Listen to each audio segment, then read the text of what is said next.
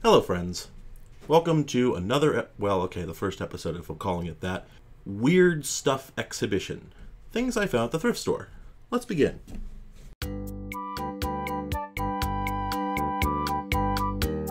Our next odd thing is this, an HDMI splitter.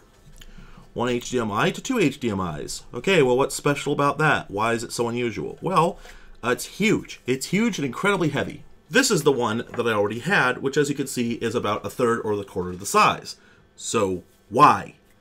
Very good question. I'm going to open this up and see what it is.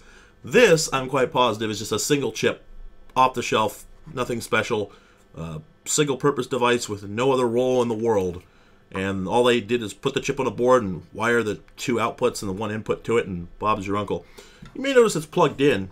Why did I do that for a preview? Because I've super glued the cable into it. Because the connector was bad and replacing it wasn't worth it. Super glue did the job. So let's just open this up and see what its deal is. Looks like one screw here. None of the feet, I think. Yeah, none of the feet. Okay, so just that guy. Probably let me get it open and get a look at it.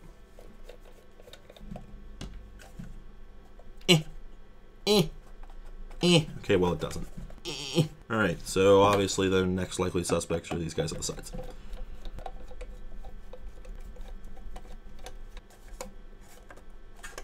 Still not opening. The back.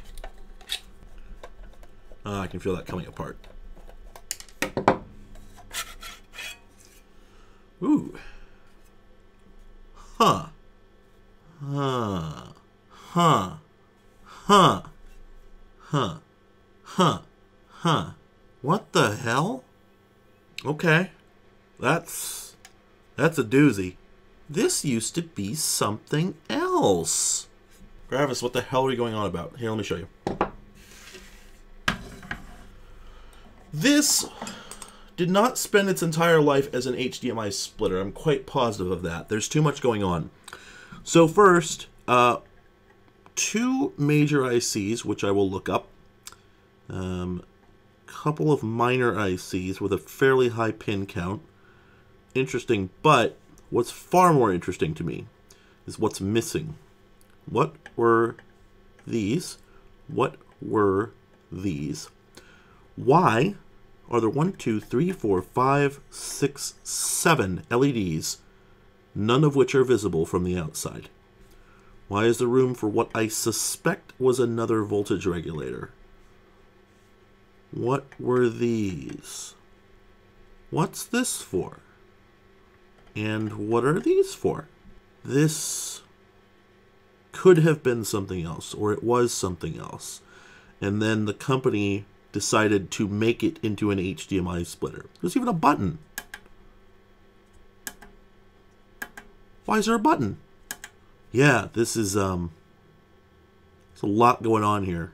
All right, so what do we have to begin with? This guy here is an EP9132. I can't make out that name. I'll Google it. This guy here is definitely an HDMI splitter chip. HDMI 1.3, released in 2007, revised 2008, which was the year this thing was released. So at least it's a brand new HDMI splitter. The other one, EPFQ11A. Sorry, it's an EPF011A. I was wrong. That is a generic microcontroller, quote unquote, per the datasheet, generic MCU with 64K embedded flash. Now, you don't need that for an HDMI splitter. So obviously it would have been doing whatever all of this was. Additionally, this is an LV4052, and that is a multiplexer. So not terribly interesting, that one. I can't make out the number on the other one. So that didn't tell us anything, that didn't tell us anything, that didn't tell us anything. These, what's JR in schematic terminology?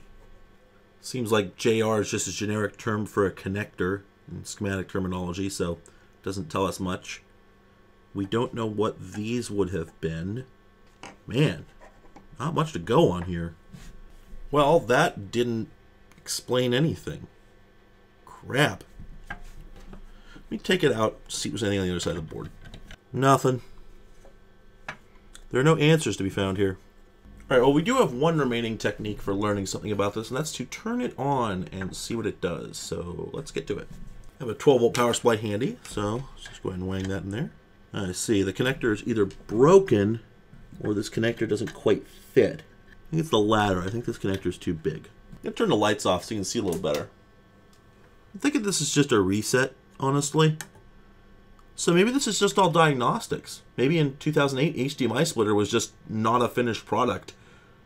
I mean, this is a lot older than I thought it was. So maybe most of this crap is just diagnostic test points and stuff. I don't know. Well, let's put a signal into it and see what the lights do. And I know that's a good signal, but the lights don't seem to do anything. Let's hook up the output.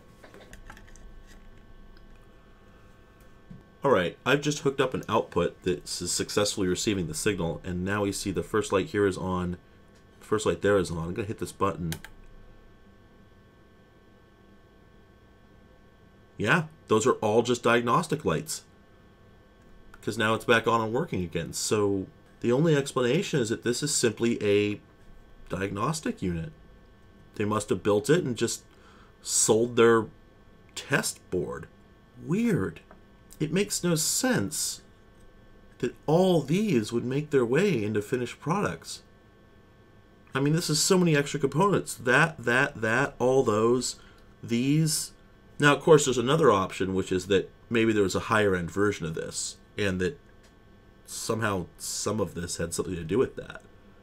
But that doesn't make a lot of sense, because exposing these lights to a customer wouldn't really accomplish much. And there's no reason to put lights at every single one of these to sell to a consumer. And certainly not the little reset button that would never be of use to them. I mean, there's no point in that at all. This thing makes no sense to me. Not a lick. Well, hey, if it works, I don't give a shit, but what a strange gadget. I purchased this purely out of spite.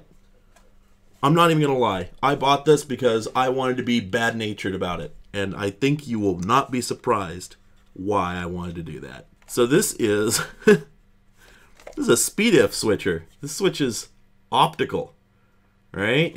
So you got three, well, it's not really outputs or inputs, you know, it's bidirectional. But anyway, you got three inputs or outputs and then a common, right? So you do like that, switch it back and forth.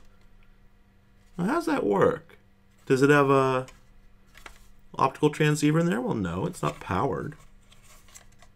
It can't just be electrical contacts because it's, you know, it's fiber. And why you gotta do this? Okay, well, well, let me open it and show you. This is one of the most infuriating devices I have ever found at the junk store. Particularly because I was going to ignore it until a random customer who I do not know, who was scrounging through the bin next to me, picked it up and told me how it worked. And I was so flabbergasted. I was so aghast. I was so upset. I bought it on the spot. Just so I could bring it home and show it to you. And also because it had been in that store for like 3 years and no one was going to buy it. I don't even know how much it was. It was probably $1.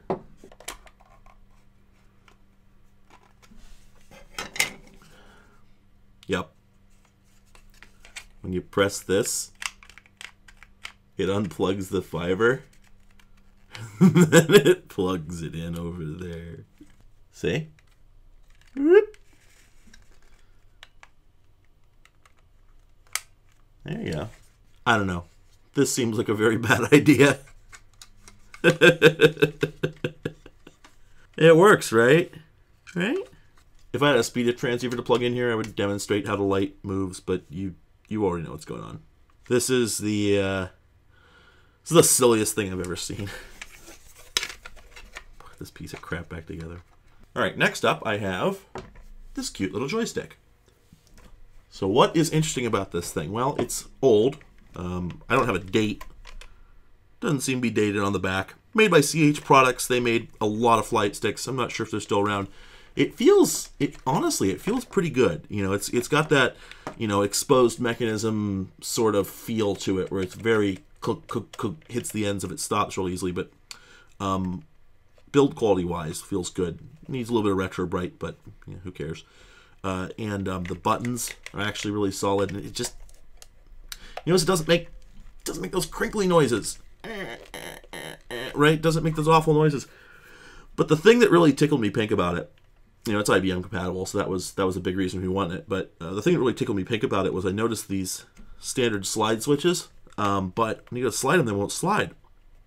They won't go. But turns out you gotta push in on them, and then they stay stuck down. You know why? Because that's your non-return to zero control, and you can do it on both axes. So now it's completely floppy. It goes wherever you put it. And then if you switch that back, see it stays stuck until you get it centered again. That's actually really cute. I've seen several approaches to doing these, but none as pleasant as those. So against my better judgment, perhaps, I'd like to open this up real quick and just take a look at the mechanism. Hopefully I don't break it beyond repair in the process.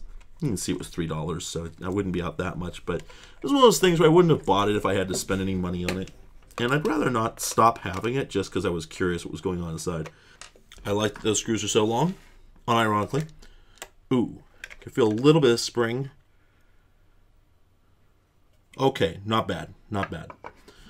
This is a pretty basic, straightforward design. Works just like the one I took apart in one of my first videos. See, there's your trim control that actually tilts the potentiometer mount back and forth. That's straightforward. So the only difference is in the way that those non-return to zero controls work.